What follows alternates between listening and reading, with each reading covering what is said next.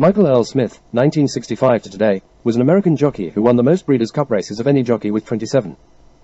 Big Money Mike was the third leading earnings winner with $336 million and became one of the few American jockeys to win a European Classic, claiming the Irish 2,000 guineas.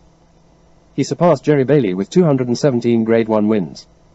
Mike and Zenyatta won 16 straight victories that saw her become the first horse to win two different Breeders' Cup races. At 4, the Ladies' Classic, and then a year later they captured the Breeders' Cup Classic. Smith rode 50-1 Giacomo to victory in the Kentucky Derby after losing on his sire Holy Bull. The 2-1 favourite bumped out of the starting gate. Smith aboard Justify won the 2018 Kentucky Derby. Justify broke the 136-year-old curse of Apollo by winning the Kentucky Derby without having raced at 2, last accomplished by Apollo in the 1882 race. 2 weeks later, they won the Preakness Stakes and then the Belmont to become the 13th Triple Crown winner and the oldest jockey to win a Triple Crown.